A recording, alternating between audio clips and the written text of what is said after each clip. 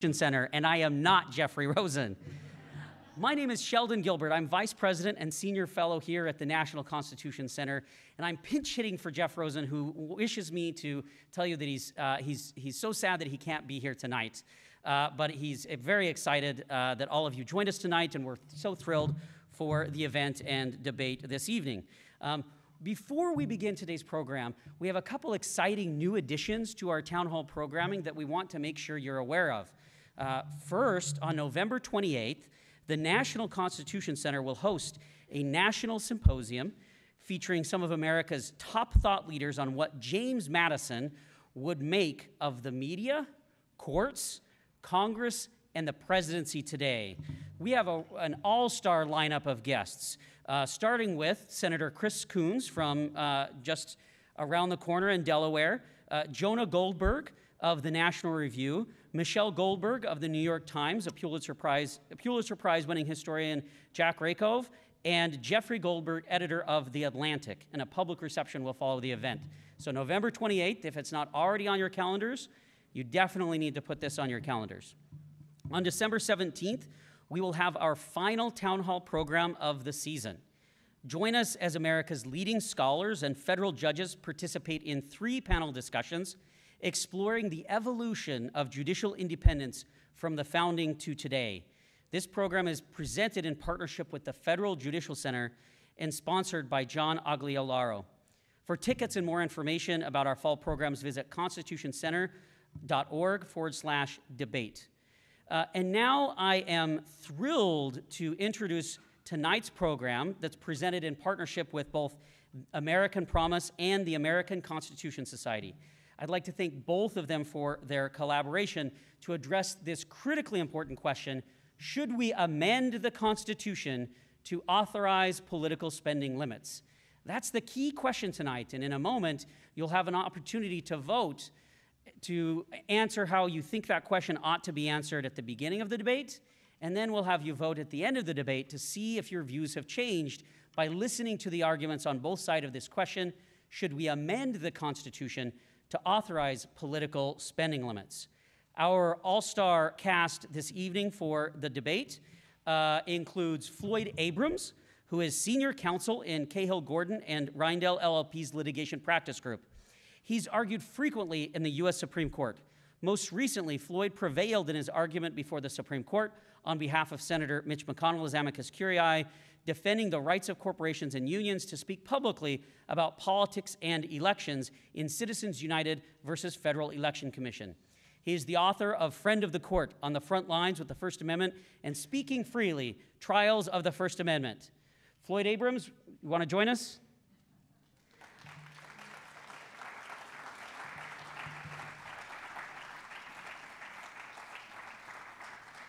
Floyd really is a constitutional rock star, and we're so delighted that he could join us tonight. Next, we'll be joined by Jeff Clements, founder and president of American Promise. Jeff has practiced law for 3 decades in public service and private practice and is the author of Corporations Are Not People: Reclaiming Democracy from Big Money and Global Corporations. Previously, Jeff has been a partner in a major Boston law firm and served as Assistant Attorney General and Chief of the Public Law Enforcement Bureau in the Attorney General's office in Massachusetts. Jeff, come and join us.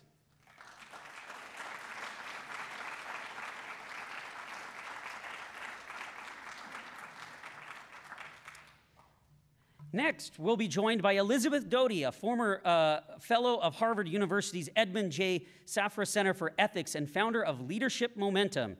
She writes regularly for Strategy and Business magazine on leadership, values, and integrity in business. Her book, The Compromise Trap, documented the challenges executives faced in trying to live their values and lead with integrity during the buildup to the financial crisis.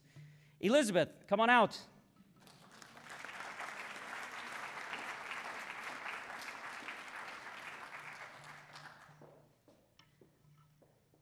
Next, we're so privileged to be joined by Bradley A. Smith, who holds the Josiah H. Blackmore II and Shirley M. Nault Professor of Law position at Capital University Law School and is chairman and founder of the Institute for Free Speech.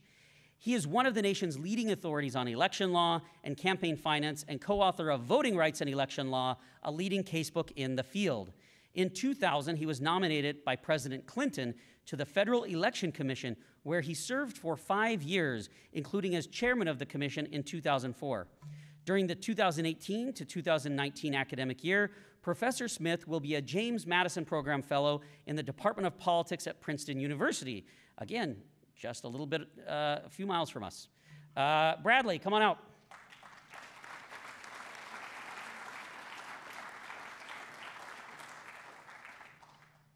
And finally, the last but definitely not the least, we are delighted to have with us tonight Chara Torres-Spelliscy, who is the Leroy Heibaugh Senior Research Chair and Professor of Law at Stetson University's School of Law. Professor Torres-Spelliscy was counsel in the democracy program of the Brennan Center for Justice at New York University School of Law, where she provided guidance on the issues of money in politics and the judiciary to state and federal lawmakers. She is the author of the book Corporate Citizen, an argument for the separation of corporation and state. Come on out, Chara.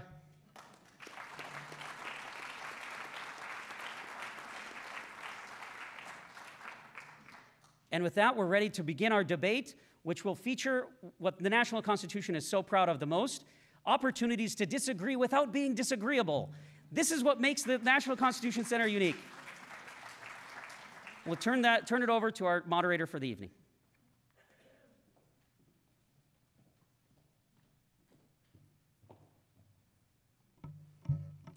Good evening.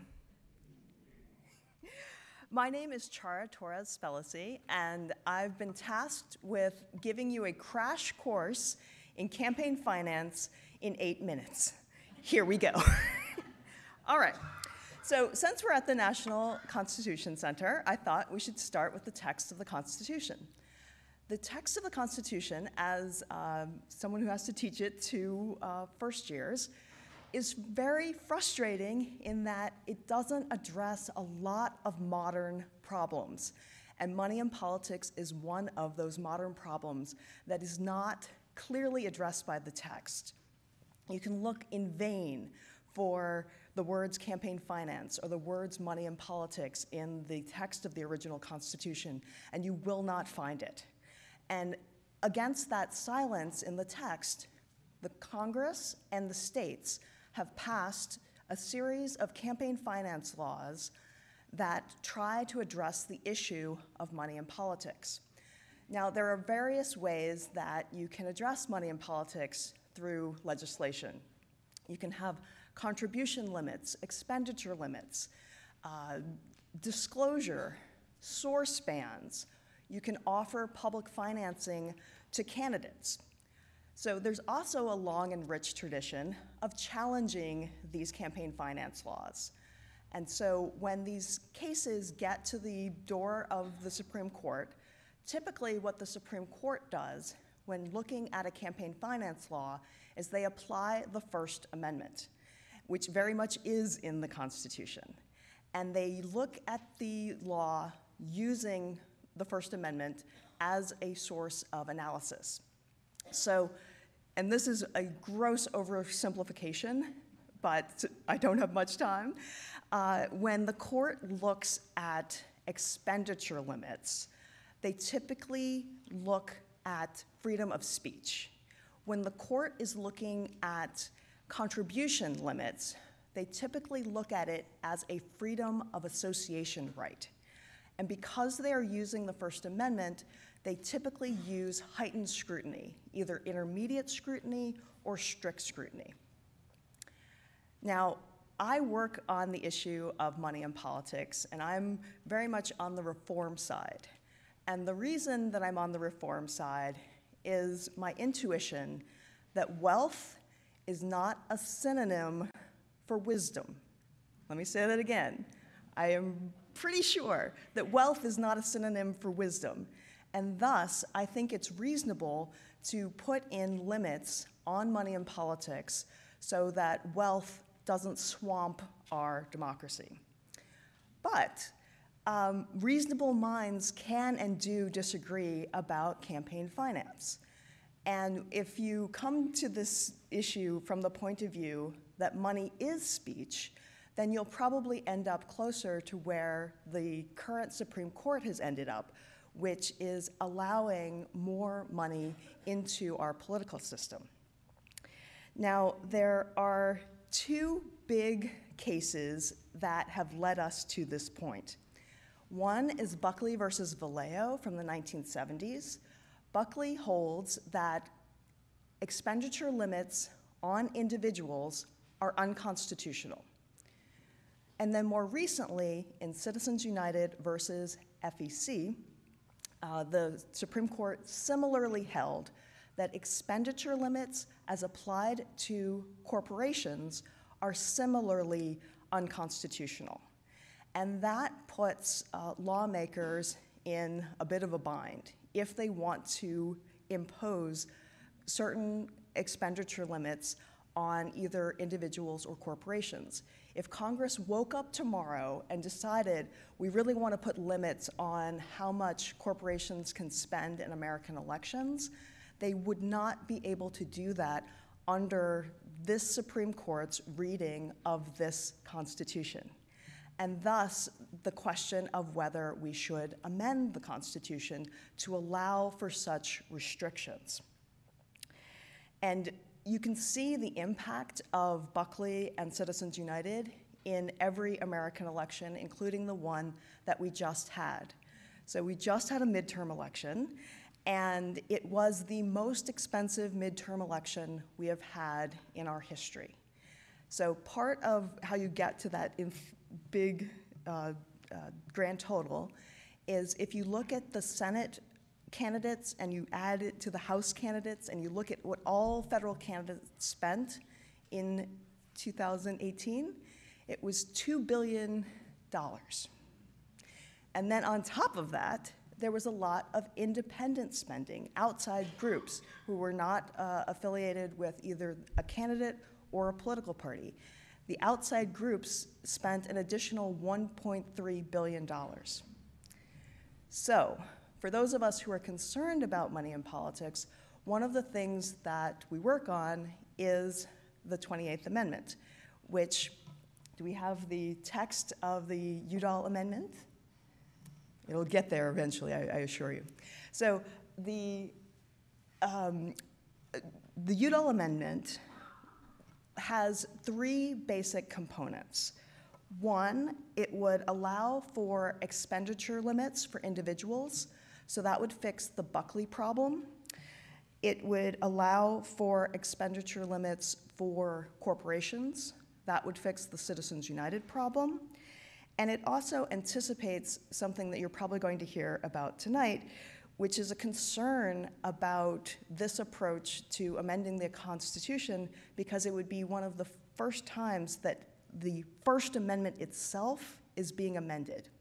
And so the third part allows for preservation of freedom of the press. And we'll get into why that would be necessary and why this may not be enough for those who find amending the Constitution in this way more troubling. So we're going to have some democracy in the hall. We are going to vote on the following question. Should we amend the US Constitution to allow for expenditure limits? So in order to vote, you go to www.menti.com, which is MENTI.com. You use code 357381 again in order to vote, and we're voting on whether we should amend the Constitution to allow for expenditure limits. It's www.menti.com, MENTI.com, 357381. Please vote now, and then we'll also vote at the end of the debate, and we'll see if either side has moved any of you and in which direction. All right, well, I am very pleased to turn this over to our able debaters. we're going to have a speaker for the amendment, then a speaker against the amendment, then a speaker for the amendment, then a speaker against the amendment. And then after that period, we'll have some time for questions. I'll ask a few questions of our debaters, and I'll take a few questions from the audience as well. And then we will get the closing arguments from each of our debaters as well. And then at the very end, we will vote again, and we will see whether you have changed your minds. So with that, I'm going to turn it over to our first debater, Elizabeth Doty, who is speaking in favor of amending the Constitution.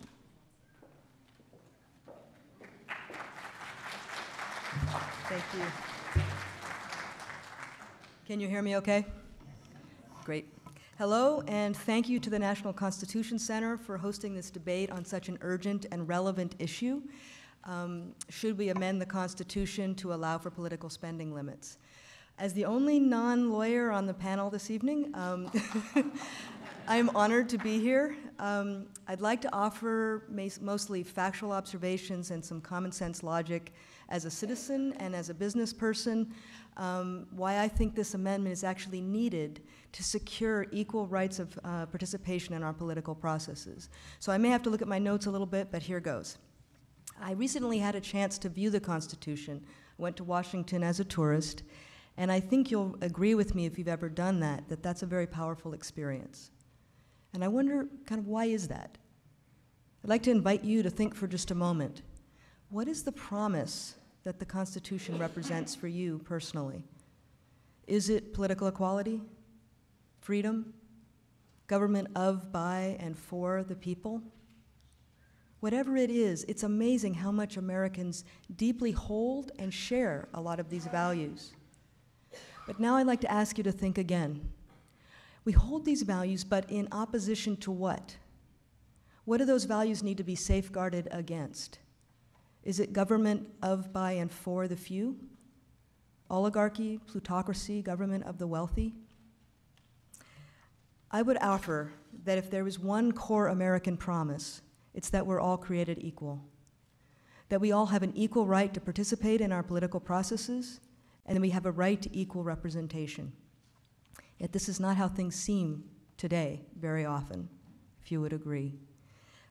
Over the past several decades, Americans have lost a lot of faith in our democracy and the integrity of our government. 57% of Americans don't believe it matters if they vote, because they see that politics and elections are controlled by people with money and big corporations. In 2016, outside political spending, outside of the parties, was 28 times the level it was in 2000. In 2012, it was only 20 times. There's a big increase. But it hasn't always been this way. From the time of Teddy Roosevelt, we have had reasonable limits on political spending. So Chara gave us an overview. This new era started back in 1976 with Buckley versus Vallejo. That was when the Supreme Court began applying a new theory to interpreting the First Amendment. And it culminated with Citizens United and a few others. We've now had several decades of data on this experiment, and we can see the impact it's had on our democracy. There are 4 central propositions to this new theory that was applied. I'd like to cover each briefly, with a particular focus on the one I'm most familiar with, dealing with corporations, and then my colleague Jeff will cover the others. The first proposition was that money is speech. The court argued that because money is necessary for speech, limiting money amounts to limiting free speech. However, as Jeff will outline, viewing money this way corrupts the idea of equal representation, because it allows some to amplify their voices and drown out others, in elections and in day-to-day governing. One absurd example, the average representative right now spends 30 to 70% of their time raising money. 30 to 70%. Anybody else did that, they'd get fired. Secondly, the Supreme Court decided in 2010 that corporations of all types, including unions, nonprofits, trade associations, and for-profit companies, have a right to spend as much as they want to influence our political processes. The argument was that people should not be stripped of their rights just because they associate in corporate form. But a corporation, especially a for-profit company, is not an association of people. It's a legal entity chartered by a state government, given certain advantages that make it a powerful tool for concentrating capital and pursuing economic gain. When we allow these to use their treasury funds to participate in political processes, we are licensing them to speak on behalf of shareholders who have not given their consent, and undermining the ability of other citizens to be heard. But even more dangerous, unlimited political spending promotes crony capitalism and undermines long-term prosperity. In a strong economy, businesses compete based on the value they create in the marketplace. But under crony capitalism, companies compete by buying political influence. This is how we get a 79,000-page tax code, $100 billion a year in corporate subsidies, and rule changes that make it easier to market opioids. Dark money groups such as the U.S. Chamber, the Democratic Governors Association, and the Republican Governors Association allow companies to anonymously spend over $1 billion to elect or defeat candidates. Then lobbyists leverage those contributions as favors that they can exchange for political access. The result is an incredibly destructive arms race where all businesses have to play to keep up. According to Matt Patsky, the CEO of Trillium Asset Management, he's saying Fortune 500 companies have come to him saying that they're experiencing legalized extortion, that the politicians are coming to the companies and saying, here's how much we think you should contribute, given what your competitor has contributed. Clearly, the third proposition in this new theory, that independent political spending cannot cause corruption, doesn't hold up in practice. And finally, the fourth proposition is that political equality is not part of the First Amendment, that we cannot level the playing field. What? Leveling the playing field is exactly what you want to do in the political arena, rather than having one team win because they bribed the referee. That's why we set time limits in town hall meetings, right? Please vote yes.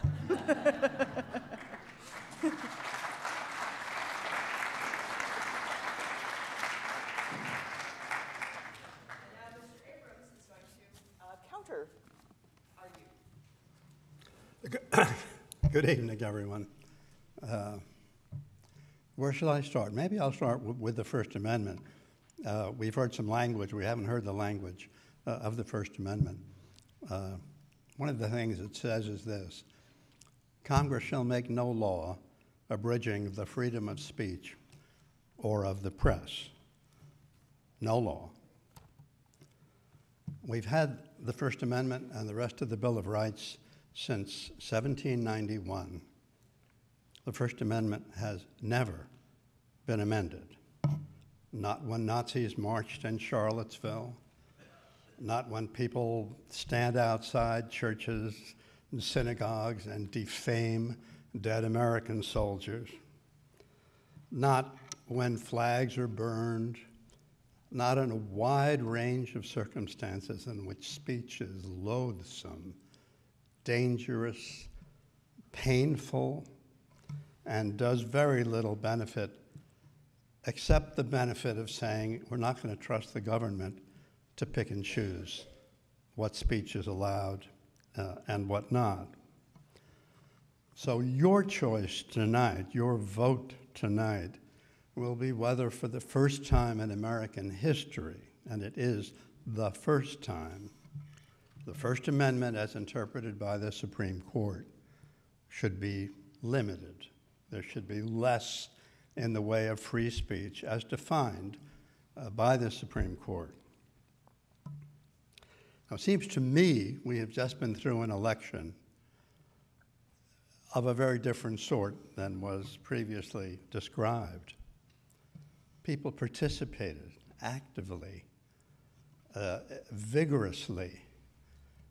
People who contributed less than $200 came up in total with $1.4 billion in the country.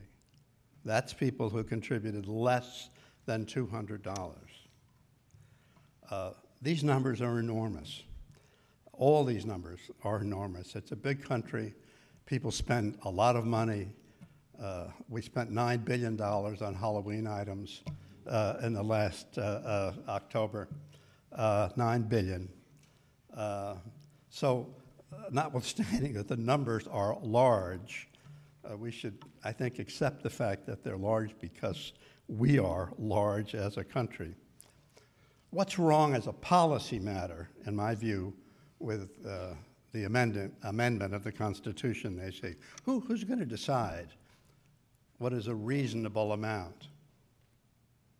Most of you live here in Pennsylvania. Pennsylvania has already been through a situation where gerrymandering got to a point where we needed judges to step in and to say, we will not, in effect, trust these legislators to make districts which are so disproportionate, so unfair, that they don't represent the public. The question here is, shall we trust state and federal legislatures, state legislature and the Congress, to go and do what they think is best in this area? The core of the First Amendment, the core is we don't trust them to do that. This is not something we allow to be voted on in legislatures one way or the other. There's something else here, and that is we deal here in an area in which people in power have enormous impetus to pass legislation limiting people out of power from talking. Justice Scalia, with whom, for whatever it's worth, I didn't agree a whole lot when he was on the bench, but he said something I thought was very persuasive in this area. He said, this is an area where even-handedness is not fairness. He said if all elections were arranged so that no campaigning was allowed, it would have an enormous effect in favor of incumbents, an enormous effect in favor of people in power. It is only because speech can be made, and a lot of speech, that we get to hear both sides. And this, in the end of the day, is, I think, what this is really about. I'm not arguing about whether speech is money, money is speech. What I do know is that this microphone was paid for, the lights are paid for, the hall is paid for, and if this were a political event, someone would be paying for it. And that speech, to be effective, has to be around the country as a whole. Where does that money go to? It's television ads, for the most part. It's television, and it's new media, social media, and the like. That's what gets out views. It gets out opinions. And so I would urge on you not to vote to amend, change the Constitution and to limit the First Amendment rights that we've had for so many years. Thank you.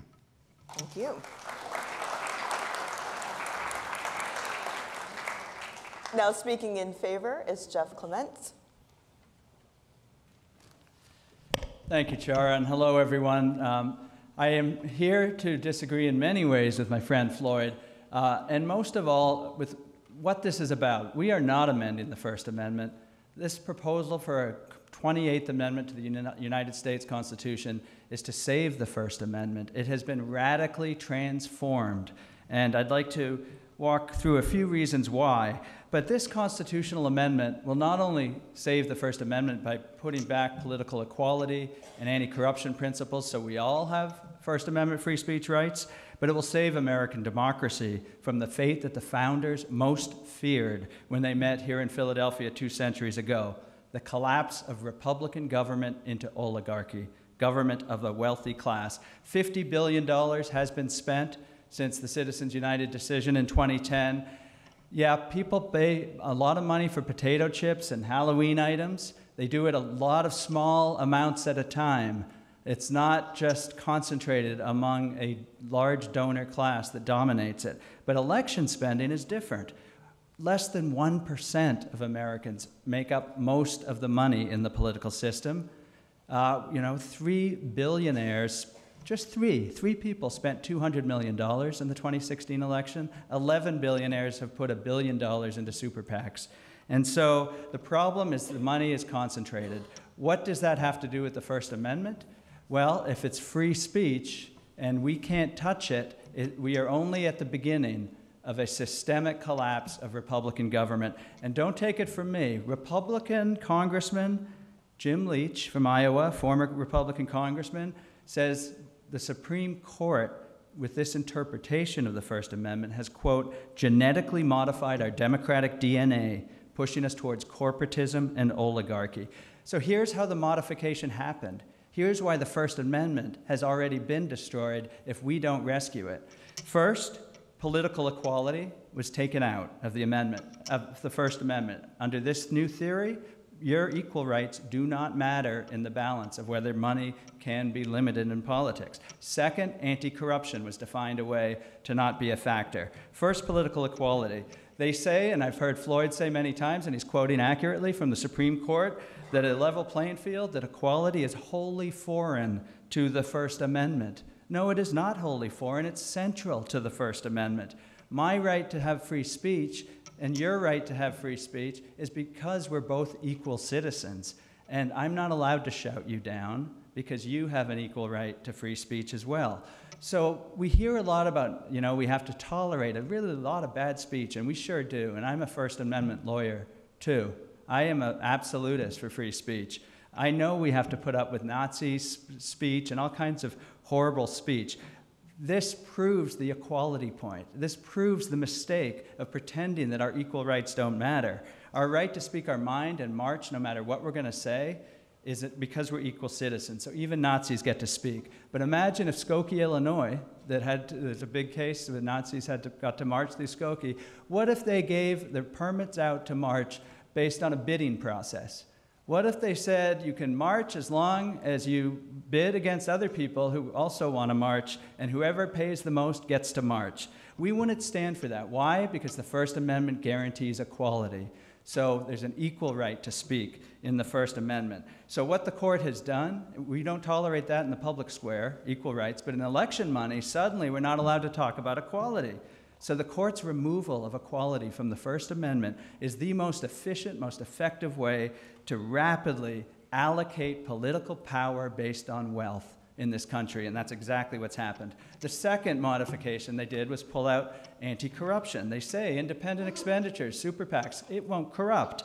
Well, nobody really believes it, and if you talk to any politician, they'll sure tell you it sure does corrupt.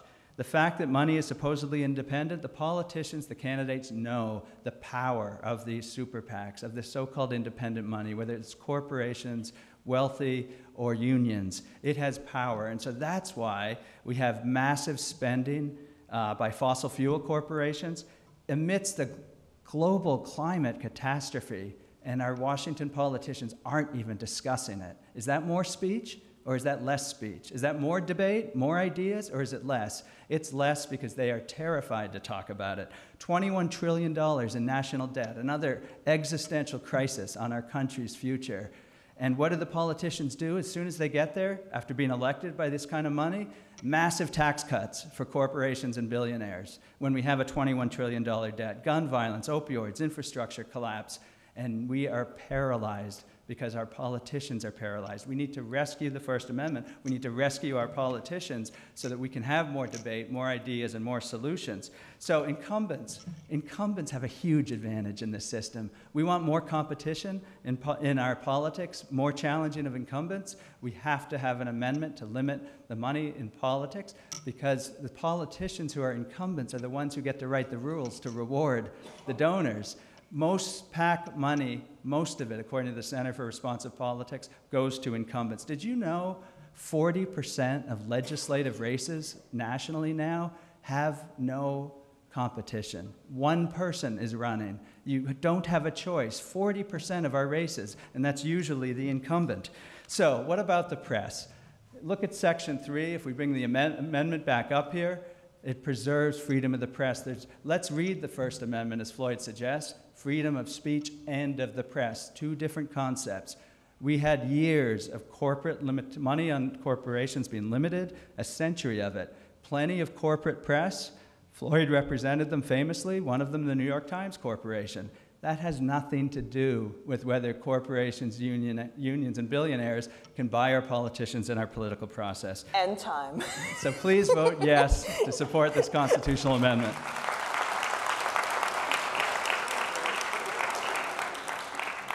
Next, speaking against the amendment is Professor Bradley Smith. Well, thank you all for coming. Floyd and I get the easy part. We just have to cover the spread, which as near as I can tell looks like it's about 50 or 60 points. So we get a good deal going here. Let's talk about this a little bit. Is Buckley new? You know, some people we've heard this new theory. It's not really a new theory. Prior to 1974, a lot of people don't realize this, prior to 1974, there were basically no campaign finance regulations in this country. We elected Roosevelt and Eisenhower and Truman and all these other incompetents using a system of essentially unregulated spending. There were some laws on the books, but not many, and they didn't do much. Today, we live in a very highly regulated system. It's more regulated than at any time in our country's history prior to 1974. And more regulated in some ways than at any time in our history, even though in certain ways it has been liberalized in recent years.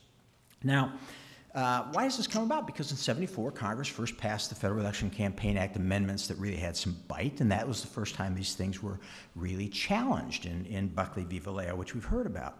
Now, we get the sense, you know, Floyd has mentioned, you know, who do you want to decide? And our worthy opponents here have suggested, we've got to decide, we the people. This amendment does not empower you, the people. It empowers politicians. Notice how it's even addressed. They call it outside spending. What is outside spending? That's spending by people who are not the candidates. That's spending by us, in other words. That's spending by you if you're a member of any kind of group that engages in political discussion. Now, we know how this can actually work out, because we saw what happened in 1974. What did Congress pass? Congress passed a law saying that a group such as the NAACP or the Natural Resources Defense Council or the Chamber of Commerce or Right to Life or the NRA or NARAL pro-choice, whatever group you can think of, and you have got to be a member of some of those groups, right? Or at least be a fellow traveler, could not spend more than $1,000 to discuss anything, quote, relative to a candidate for political office. So if you were upset about something that Donald Trump has done, and you joined some group, maybe the ACLU, or maybe it was your union, or who knows what group, and you said, I'd like to criticize this action by Mr. Trump, that would be commentary relative to a candidate, and it would be limited to $1,000 nationwide per year. What do you think? Pretty good deal? There's not going to be any speech. Who's going to publicize these things? Who's going to talk about these things? It's not going to happen. That's what Congress actually does. And we don't have to hypothesize that it's all puppies and rainbows, because we know that that's what Congress does. Citizens United, a decision many people are very, very upset about. But most people don't really know too much actually about Citizens United. Citizens United is another group. People give it money. Why do they give it money? They give it money to voice their political views. And Citizens United made a documentary movie about Hillary Clinton. Actually, they first made a documentary movie about John Kerry, trying to answer the documentary movie Fahrenheit 9/11 that some of you may remember by Michael Moore. And the FEC, which I was on at the time, said, well, we're not going to let you do that, because Michael Moore's a real filmmaker, but we don't think you guys are real filmmakers. What do you think? Should the government license films in that way? Maybe it should. That's what my opponents want to authorize through the First Amendment, or through their amendment to the First Amendment. Now, what happened actually with Citizens United, right? Well, they went and started making all kinds of films, and they entered them in film contests. They won prizes, they won awards, and 4 years later they came back, they said, we want to run a documentary movie about Hillary Clinton, a major candidate for president of the United States. And the FEC said, no, we don't think you can do that. Think about that. Now, if the New York Times, which is going to be exempt from all this, wants to run an editorial the day before Election Day, seen by a couple million people, it's absolutely fine. If a little group like Citizens United, which has a small fraction of the resources of the New York Times, wants to run an editorial, they would say, no, can't be done, because that's what the law was. So that's what I would emphasize. We don't need to pretend that we're going to wonder what's going to happen if this amendment passes. We know. It has happened before. Right? And it has happened other times. If you want to go way, way back, you can talk about the Alien and Sedition Acts and so on. Politicians want to do this kind of thing. They want to cut back criticism. Now, there's one thing I'm sure that every Democrat in this room can agree on.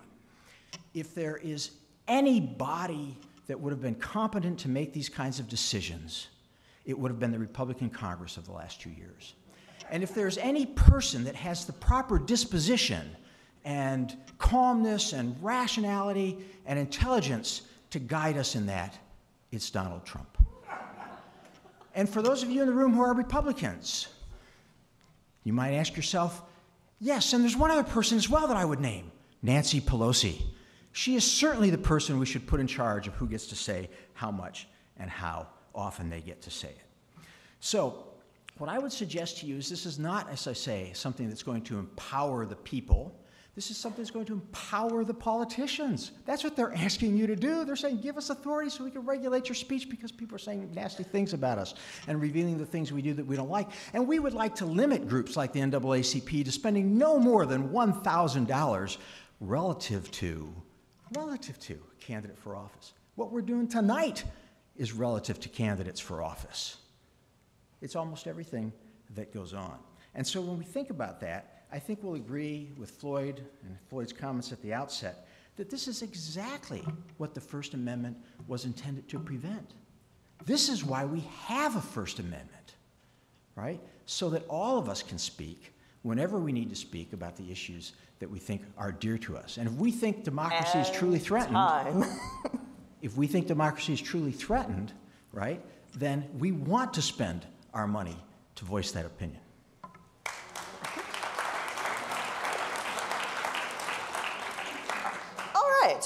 So there were supposed to be moderator questions, but we're getting a little short on time, and I like your questions better, so I'm going to do 4 audience questions, 2 to each side. First to the proponents. How would your amendment deal with a wealthy person buying a newspaper, a TV station, or radio station to avoid campaign finance limits? So maybe I'll take that first. And you know, first, let me just say one thing quickly about Brad's point about nonprofits. It's not a question of whether the people who are in nonprofits can speak or not. It's whether they can misuse a nonprofit corporation as a political front group to spend partisan money.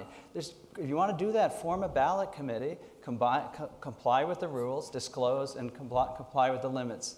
Perfectly fine. Just respect other people's rights who are participating in the process to don't misuse nonprofits. Similarly with the press, and I'm going to now get to this question. These are different categories of things, and we as citizens and Congress and the Supreme Court and all of the people who aren't going away can continue to look at these categories. It's never one answer. What we're trying to do is get political equality and anti-corruption back into the Constitution so that when we have to deal with the press issue, are billionaires going to start buying newspapers? Well, Jeff Bezos already did in the Washington Post. Amazon owns the Washington Post.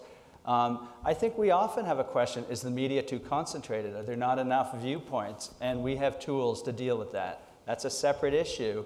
And you know, is the press a more useful vehicle for propounding political expression in the midst of campaigns because you can do editorials? Yes, that's the point.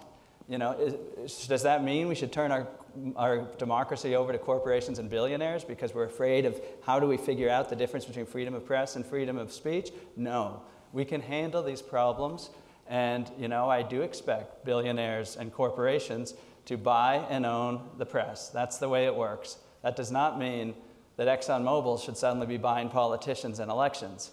Those are not the same thing. We can handle that kind of, as citizens governing ourselves and checking Congress, we can handle those questions as we go forward with a stronger foundation of a First Amendment with this 28th Amendment.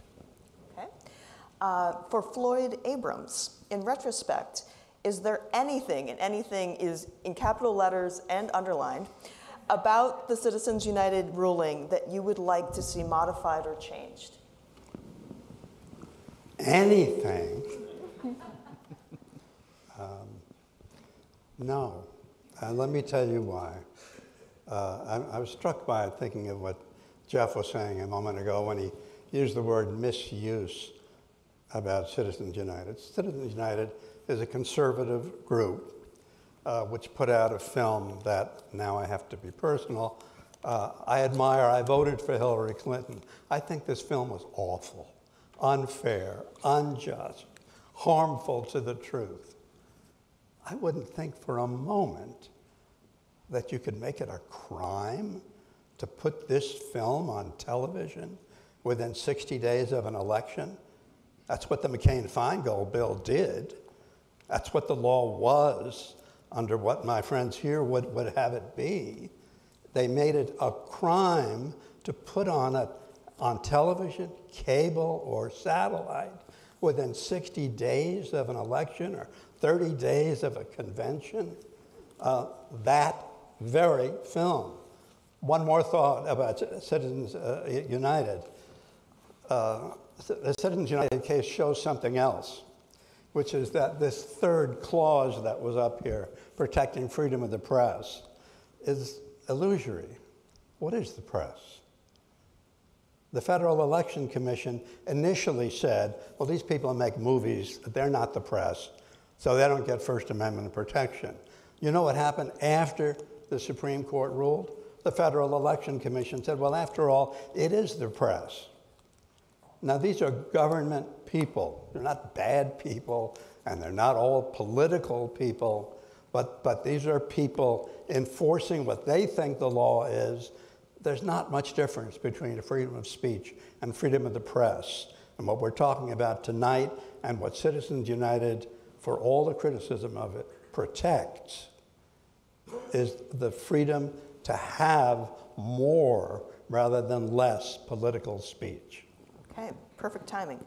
To the proponents, how can we allay people's fear of a constitutional convention? I have to, Okay. being the non-lawyer, I have The lawyer answer. Yeah. So Article 5 is how we amend the Constitution. We have done 27 amendments so far. It's how we got the Bill of Rights. It's why women vote. It's why we elect senators. It's why there's presidential term limits. 27 amendments. And other than the one up the street 231 years ago, we have never had a convention. That's allay fear number one. Is it likely that we're going to now? No. All those other amendments were hard. All of them had turbulent issues going on. We've never had a constitutional convention. And the fears about it are what would happen at the convention. It might run away. It might do other amendments that nobody wanted. Who knows? But we don't need to worry about that fear because the Article 5 other way amendment has been proposed and are proposed is by 2/3 of Congress proposing the amendment. It then goes through a ratification pathway of 38 states. So that is the pathway I would expect that we will see with this amendment for the same reasons we saw it with all the other amendments. So if you're concerned about a convention, there's arguments on pros and cons about whether pushing a convention either scares Congress into doing it or otherwise is helpful, arguments against that. But the substance of whether we need this amendment has nothing to do with the convention, and the surest way to allay fear of any convention proposal is to get Congress 67 senators, 290 House votes, and get the amendment out to the states for ratification by the people in the states. Okay. Professor Smith, if there are limits to speech, like shouting fire in a theater, why not allow for limits on money in politics? Sure. Of course, you are allowed to shout fire in a theater if the theater is on fire. It's probably encouraged, and we might think about that as being a relevant thing. Again, I hear all the time these days, people say our democracy is under threat like never before. And some people are saying, but you can't shout fire, at least not if you want to spend more than $1,000 to do so under the 1974 Act, right? So this is not a town meeting. Jeff has made a number of comments in which he's kind of suggested that somehow if Tom Steyer speaks, other people are being silenced. But that's not true. The silence comes when they say, Tom Steyer can't speak anymore. That's silencing speech. So we have different rules in different types of places, right? And we have rules for something like this because we have a set time and place. But when we talk about politics, we have lots of time to be out there talking about politics. There's no limit really on what can be published anymore, what can be said, what can be written out. And we listen to lots of different voices and we hear lots of different opinions. And where we're all equal then is when we listen to those opinions, when we have a right to speak them to the best of our ability, and most importantly, when we go to vote. Okay. Floyd, your closing argument, 2 minutes. Standing or sitting? Whatever you'd like. Okay. Maybe I can even do it in less. Just want to deal with 2 issues. One of the big differences between the sides here tonight is this. Brad and I are talking about the risks of government control, the risks of government involvement, the dangers of government decision-making. Who's going to decide? How much is enough speech? The language of that amendment that was up here earlier talked about reasonable limitations. Who's going to make that decision? Whoever it is the government, and it is the government that the First Amendment is about. I mean, our friends on the other side haven't said a word yet about the dangers of government involvement, control, oversight of speech or press. But that is the core of the First Amendment. That's why it says Congress shall make no law abridging the freedom of speech or of the press. Congress they were talking about, and Congress as the government. Finally, a word about equality. Nothing has benefited the cause of equality more in this country than freedom of speech. It is because people and entities and organizations and partnerships and, yes, even corporations have spoken out about the lack of equality, which is a major problem of this country, that we have moved forward, at least to a considerable extent, in trying to deal with the problems of inequality. When you lessen speech, when you ration speech, and that's what this is about, when you ration speech, you harm the cause of equality, not further it. Thank you. Perfect. Speaking in favor of the amendment, Ms. Doty. So thank you. You've heard our opponents argue that unlimited political spending is really about limiting us from speaking, and that if we love free speech, we have to accept money's domination of the political process. And don't worry, people will continue to participate even though they're disgusted with the process and have the lowest trust levels in years in our institutions. But rather than arguing from these conceptual frameworks, let's look back at the reality of what this much money has done. And I would like to focus in particular on the aspect of allowing corporations unlimited spending. Here's the bottom line on that, in my view, that this is a lose-lose-lose proposition. You might think we need to allow corporations unlimited spending to make an argument for pro-business logic or to support the economy, but it doesn't help the economy. There's not even that from it. It creates an unhealthy symbiotic relationship between government and special interests. And this is where a lot of this money is coming from everything we can tell. The special interests that distort our democracy also damage the real drivers of American innovation and long-term prosperity. It was Milton Friedman himself who warned about the dangers of corporations exerting influence on government, causing government to pick winners and losers. We need separation between economic processes and civic processes. Most CEOs want to win by creating value in the marketplace, but they can't do that if a competitor can game the system or pay off the referee. Nobody benefits if we allow this kind of blurring. And what we've created is a system that is unsuitable for everyone. John Kerry called it corruption of the system that no one wants to participate in. So, as the only non-lawyer on the stage, I would ask us to look at something other than the legal concepts and look at the day-to-day experience of trust in this country. This amendment allows everyday citizens to take action, to direct the government based on the first three causes in the preamble to the amendment, to allow them equal access to representation. Those airwaves, those are auctioned off, the TV airwaves, those are auctioned off in a financial process. The reason they're expensive is because there are lots of people trying to buy that time. And Tom Steyer can afford it more than us. Thank you.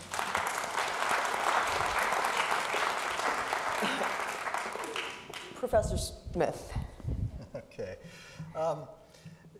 First, I want to just at least very briefly address this idea again of equality. And you know, again, the question is, do we want the government to be making those decisions as to who has spoken too much and who's not been heard enough? And of course, that's exactly what the First Amendment doesn't trust the government to do. But I want to note that the famous line that was quoted earlier, that the concept that you may limit the speech of some in order to enhance the speech of others is wholly foreign to the First Amendment, that was an 8-to-1 decision by the Supreme Court. That was supported by justices such as Justice Brennan and Justice Thurgood Marshall and Justice Blackmun. So this was not a controversial point of view. I find it interesting, you know, Jeff said, well, this is not about nonprofits, it's about front groups. It is. The NAACP, the ACLU, Planned Parenthood, the National Rifle Association, the U.S. Chamber of Commerce, the National Association of Realtors. These are front groups? These are front groups? That's what we're talking about? The ACLU? Okay. If that's the theory, it doesn't surprise me that ever since the 1974 Federal Election Campaign Act, trust in government has gone steadily down. We're talking about trust in government. It's gone down, down, down. I want to close with just a brief quote. This is from another liberal icon, Justice Douglas, in an early 1950s case in which the government was trying to sue the labor unions to keep them from speaking, communicating to their own members as political communications. And he wrote, "Under our Constitution, it is we the people who are sovereign. The people have the final say. It is therefore important, vitally important, that all channels of communication be open to them during every election, that no point of view be restrained or barred, and that people have access to the views of every group in the community. The most complete exercise of First Amendment rights is essential to the full, fair, and untrammeled operation of the electoral process. To the extent they are curtailed, the electorate is deprived of information, knowledge, and the opinion vital to its function." I would hope that you would recognize the threat of this kind of amendment, which comes dressed as puppies and rainbows, but is really about Donald Trump or Nancy Pelosi, or pick your political villain, deciding who gets to speak more. Thank you. All right. And to close us out, Jeff Clements.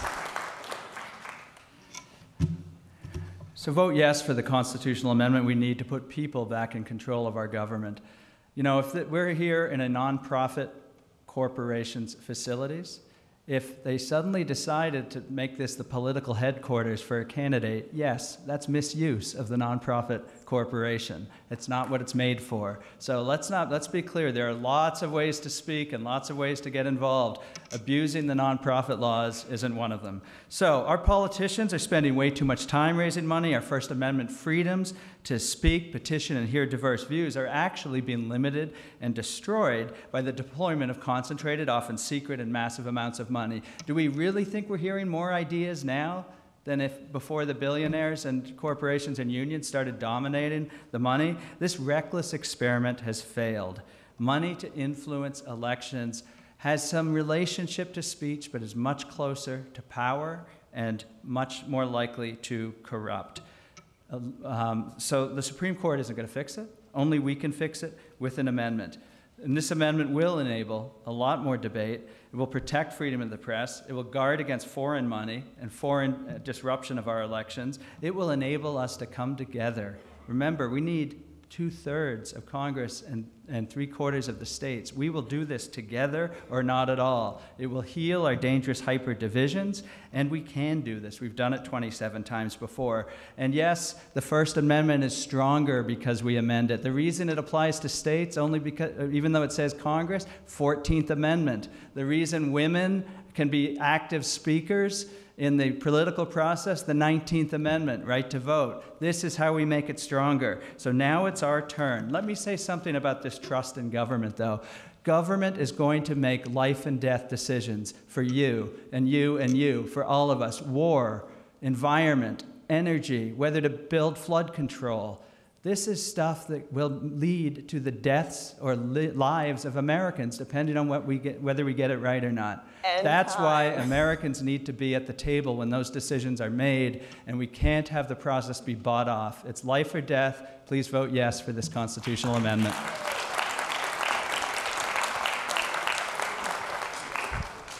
All right. So I know we are at time, but I would encourage you, please vote. I am just dying to know whether we have changed anyone's mind and in which direction. So go to www.menti.com, MENTI.com. The code is 357381. Please vote now. And so I would like to thank you all for being here on behalf of the American Constitution Society, American Promise, and the National Constitution Center.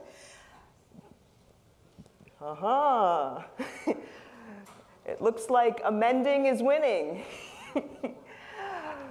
So, thank you so much for being here tonight. Have a pleasant evening.